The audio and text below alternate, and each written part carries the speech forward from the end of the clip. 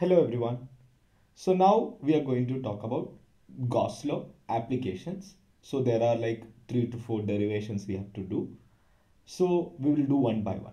Okay. The first application, electric field due to an infinitely long charged wire. So I simply call it as line of charge. So there is a line of charge. What is a line of charge? There is a line and the charge is given to the line, and let's say q charge is given. So how much will be the length is, let's say, L. So one new term that you got to be very clear about, lambda, which is called a linear charge density. We can call it as q by L. So in first year in our 11th class we studied linear mass density, right? So areal mass density, volume mass density. The same way here it is linear charge density q by L. Okay, so it's a uniformly charged straight wire. So now we are going to find out what is the electric field due to this one. So basically you can choose a Gaussian surface here. So how do you choose a Gaussian surface? So I would be giving the diagram. You can see that. So here the Gauss actually already decided that is to use cylinder as the Gaussian surface. So we can also follow the cylinder thing. So you can see that there is a cylinder. The cylinder is covering the entire infinitely long wire actually. So some of you might be thinking that how it is actually this cylinder is covering all of them. So you just understand, if the line is actually infinitely long, then cylinder is also infinitely long. So the length of the cylinder would be same as the length of the wire. So this is the idea that you have to use here. Now this is the Gaussian surface. We are going to apply Gauss law here. And what is the technique to use Gauss law? I'll tell you the technique. This is what I'm going to use in the upcoming applications also. So the technique is very simple. Number one, what is the definition of electric flux? So the definition of electric flux, you can understand that integral, like you know that E dot dA. So E dot dA is equal to phi electric flux. Okay, this is the general representation of electric flux, or you can call it as definition of electric flux. So this is okay. Let it be there. We need to do that. Okay, we need to do this particular part. And also you know that according to Gauss, what is electric flux? Electric flux is equal to the total charge enclosed, Q enclosed divided by epsilon naught. So these two equations actually you can equate, then get the value. So the only thing that you have to do here, find out this part, integral E dot dA, and then equate with the Q by epsilon naught, find out E. This is the algorithm to find out what electric field. All right, so now we are going to find out this one, integral E dot dA, but there is a small thing. How many areas are here? You can see that here area number 1 is here, A1, and area number 2 is this one, A2, and area number 3, that is this area number A3 is also here. That is the surface area. So for example, if you consider this as a cylinder, this is the top area, this is the bottom area, and this is the surface area. Okay, so that is what is the surface total area. So one thing you can understand that here, let's find out E dot dA for each surface. So I'm going to find out E dot dA for A1. So integral E dot dA for A1. How much will be that?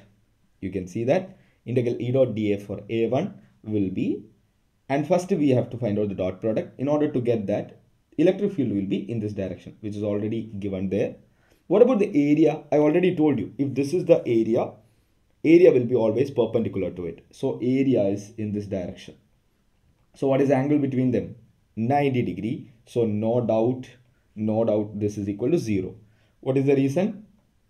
Since theta is equal to 90 degree, area between electric field and area is 90 degree, and cos 90 is equal to 0. So that is why integral E dot dA for A1 is equal to 0. Similarly, what about integral E dot dA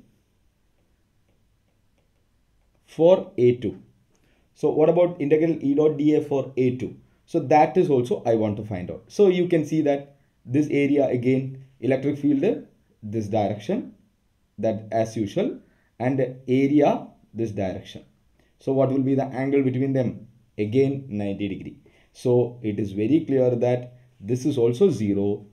Again the same reason, theta is equal to 90 degree and cos 90 is equal to 0. So that part has been sorted.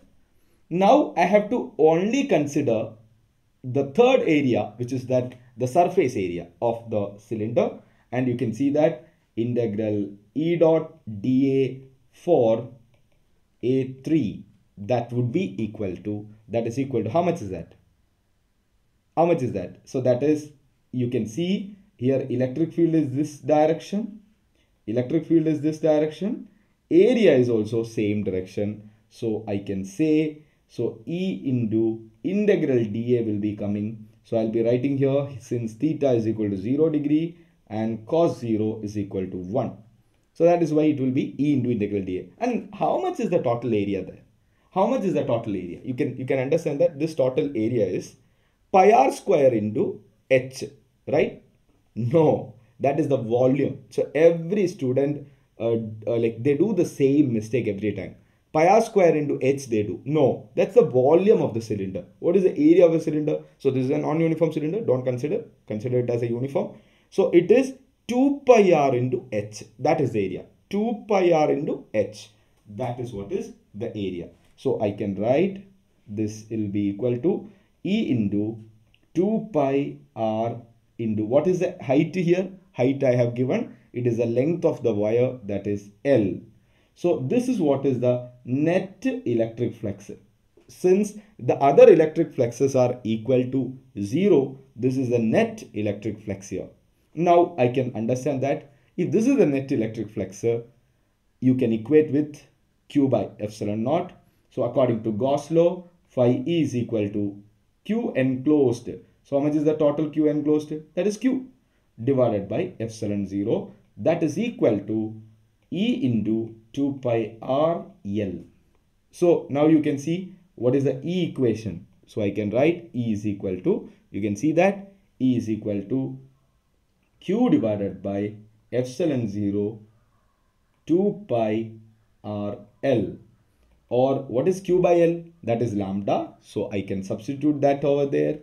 So I can write E is equal to, so you can see that Q by this one, you can write to Q by L, you can write Q by L, you can write as lambda. So it will be lambda divided by 2 pi r into epsilon naught.